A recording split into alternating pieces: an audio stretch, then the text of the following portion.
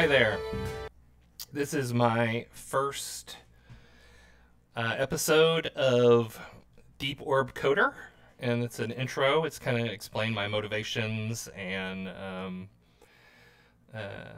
how I'm going about this project. What, how, who, why, and how. I guess I decided to do how twice. So what is DeepOrb? Basically, it's a project about computers learning how to make music and art. I'm interested in the idea of how could we take a broad set of cultural influences and learn about them with machine learning and compose entirely new pieces of art influenced by our culture. So humans are not out of the picture in this. Our history and our legacy is all of this is possible through that legacy. It is a dream of that. It is a mechanical dream that comes out of that legacy. It's based on the musical aspects right now are mostly based on recurrent neural networks and LSTMs. That's basically how a system is going to look at a sequence of events and learn the structure of those events. And one of those recurrent neural network techniques is called LSTM, which is long short-term memory, that allows it to actually do a better job of looking back and figuring out what are those patterns. Also use all kinds of tools like Python tools for image manipulation, because this isn't just about creating music, but it's also about creating art. Ultimately, what I'd like is a system that can create complete works that include auditory and visual media. I'm also not just looking at those linear learning, but also looking at unsupervised learning through generational adversarial networks. I'm super interested in the idea that systems may be able to teach themselves, and without supervision. And I think that's a really growing area in the machine learning field right now that's interesting to me. So how am I doing this? During this project, I am going to attempt to use a vast majority of open source based systems. Some systems I can't avoid, like the proprietary drivers around NVIDIA. There's no way I could do this work without those. But a vast majority of the tools that I'm going to use are going to be open source. It's like OBS, which is what I'm broadcasting on right now. I'm using it for pure recording right now. I might use it for streaming in the future.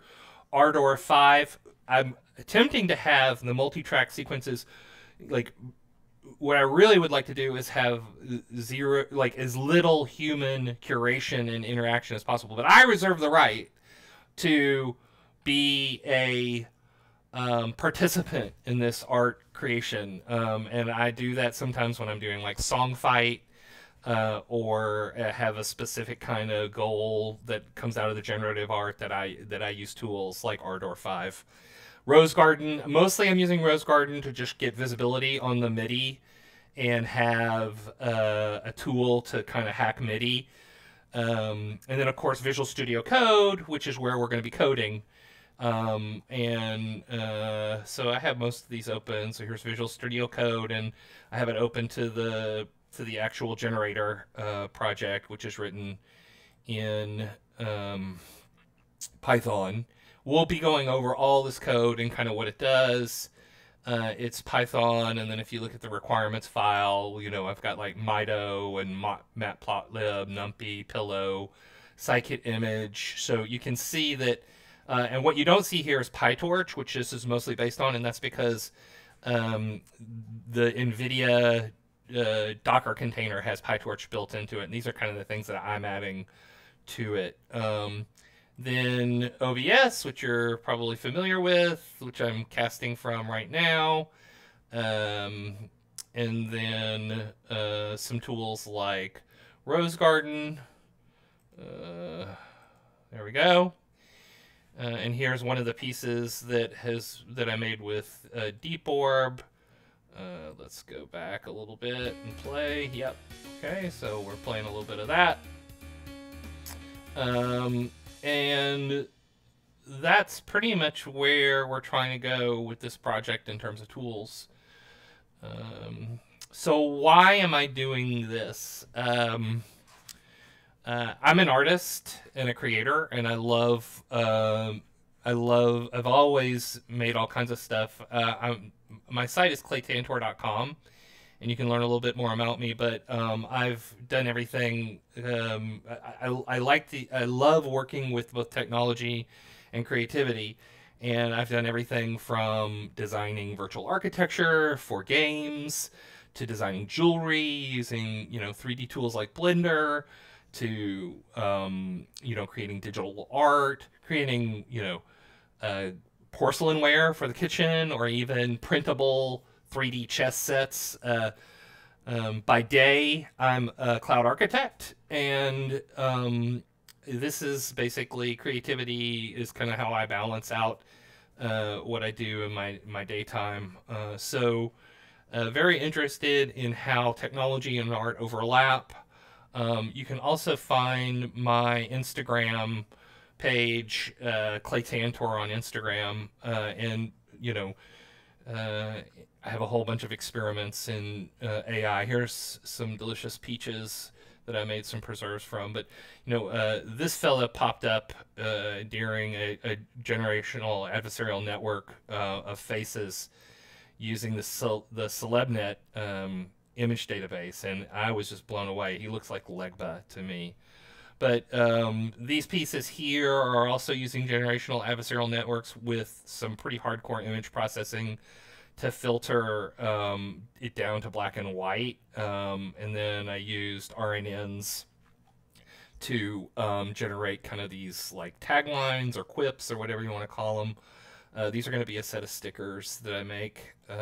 Anyway, so I make art, and I'm also very curious, and I want to share with people that curiosity and learn from others. I want to, it would be a blessing to both inspire and be inspired. And so, sharing allows me to do that. And I'd love to hear from others that are making art using machine learning and what their insights are coming from it. So, so there's a few people who this core work is based off of. There's going to be more as I discover, and I'll share those discoveries with you. So like Quasimondo on Twitter. I think I can find Quasimondo here. Let's see. Yep. Mario Klungman is doing a whole bunch of very interesting things with machine learning and art, both textual and imagery. Another one that has influenced at least my specific implementation is Christine McLavy-Payne. She is a person who works at OpenAI, which is the spearhead of Pytorch, and CPT-3, which is arguably the most advanced machine learning model in the world. But her specific focus is in musical. She's a pianist as well, and is musical using machine learning for music. Her pieces are a little more centered around music generation from a musical person's perspective. I'm taking some of the things that she's doing and really trying to operationalize it and scale it so that it could be it could work in a very large machine learning pipeline in the cloud. Also, I have on here Raul Puri. Raul basically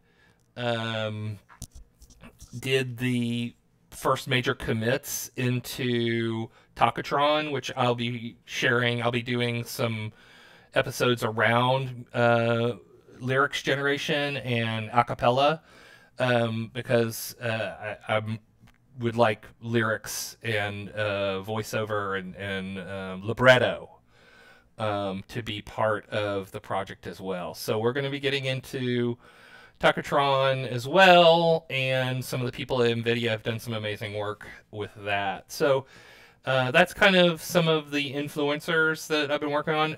Make sure to go to our website. I'm going to it's called DeepOrb.net, and it's very thin right now, but I'm going to be, as more comes, I'm going to be adding more and more to it. Basically, you can listen to our 24-hour internet radio station that's completely generated by machine learning. And I'm playing just a little bit of that for you right now. There we go. So a little bit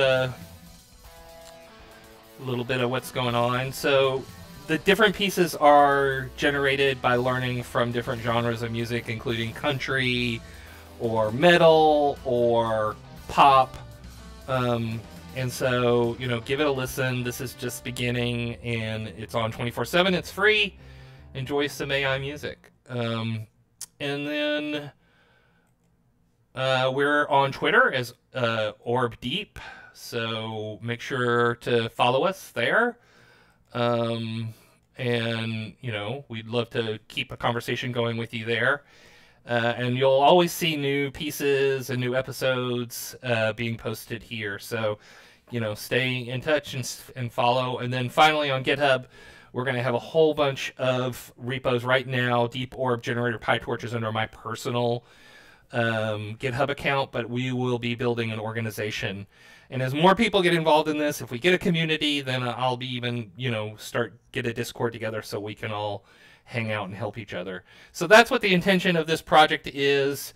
I'm super excited about it. I hope you play a gigantic role in it, and I'm really looking forward to making some insane art with you. Thanks a bunch for listening, and I'll talk to you later. Bye.